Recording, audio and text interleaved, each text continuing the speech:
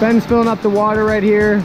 I love springs. Naturally, they filter the water pretty well. Then you add in a water container that filters the water even more. And the water just tastes so good. You ready to leave or you want to stay out here?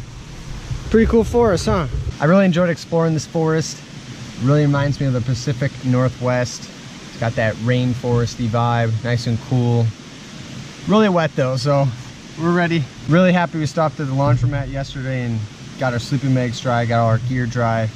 And now today, first off, we're heading into town, getting all these videos uploaded, going to the gym, shower, and then second off, we're gonna be heading to the meetup location for the Jade Jamboree to make sure it's a good spot. Massachusetts is a little bit more strict just in general with laws, I'm finding out, and some locals let me know that you gotta be really careful with going off the trails. Even the bypasses on the trails might be private land. So I just want to make sure that we're good to go this weekend. I don't want to get any of us in trouble. So we're gonna go check that out today and make sure it's a good spot.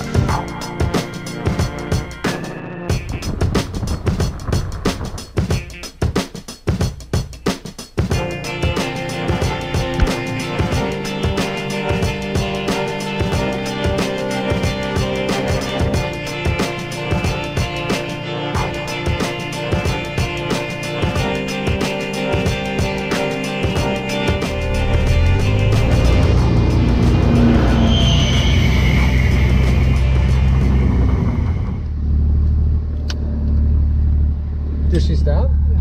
Oh. Yeah, I think we just ran into someone that follows the channel. I just met Jane here. She lives in Amherst, Massachusetts. My son has an XJ98. He redid it. He's 17. He welds. He does, him and his friends, it's called Mud Hogs Off-Road. So they go off-roading with their Jeeps.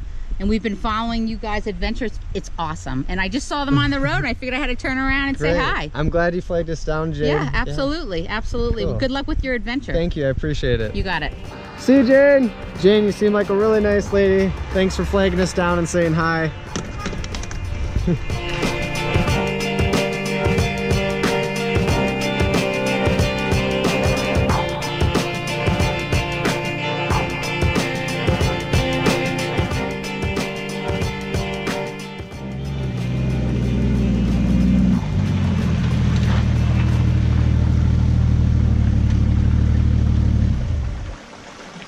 Where Jade is parked is the entrance to Old Florida Road, and those are the coordinates that I gave you guys.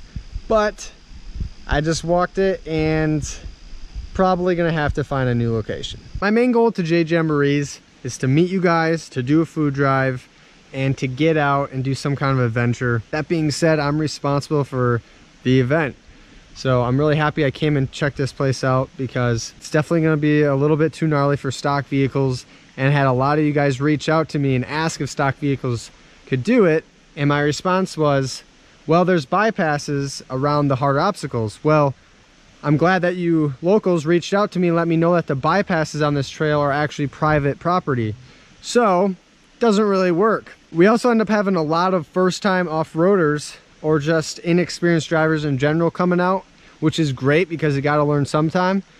But learning on an extreme trail like this, not probably the best. So I obviously don't want to get 50, 60 plus vehicles out here.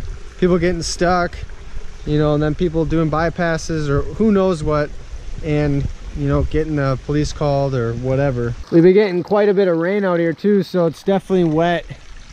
And there's definitely going to be some pretty decent slipping on these rocks. This bypass, which most likely is on private property, ends up just coming to a halt. Doesn't look like it's been used much. And this is the bypass, straight mud. We'd all be street parking as well. Not a good idea. There really isn't a whole lot of spots to off-road in Massachusetts.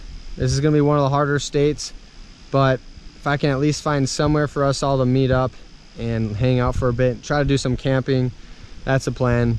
But it's just one of those things, you gotta do the best you can. A dedicated group trail run with, you know, fewer vehicles, maybe 10 or so would be one thing, but trying to cram in 50 plus vehicles, figuring out a place to park, a lot of the vehicles being stock, a lot of the drivers being inexperienced, you're just kind of asking for some trouble. And all the bypasses being that it's private property, probably should find a new place. Big storm coming tonight. Gotta stake down Java. But at least we got Java.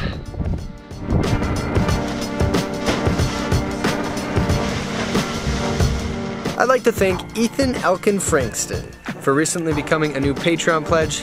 Ethan, really appreciate what you're doing, helping us out, keeping us on the road. Thanks, man. That lovely lady Jane we met earlier did warn us that a tornado might come. So we might get blown away tonight. If there's tornado sirens going off, we ain't gonna hear them in Java. I can't hear anything. You probably can't even hear me.